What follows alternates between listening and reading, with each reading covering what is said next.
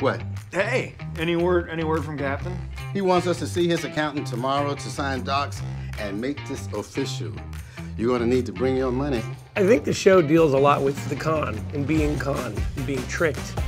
There's no oil, Gary. We looked into it. You lied to us. We've all seen stories where that's a bad thing, and that's the tragedy. But weirdly, in our show, I think when you're in the middle of a con, it's one of the best places you can be. Gary, don't do anything stupid.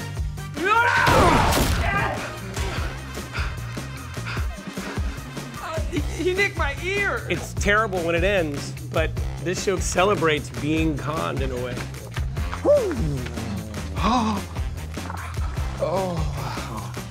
It's one of the most audacious episodes. I read it and said to myself, where do we go from here? You're a natural leader, Liz. You could be a part of that if you want it. Do you want it? Yes. I think she realizes in that moment that she wants more, but this corporate world is not it.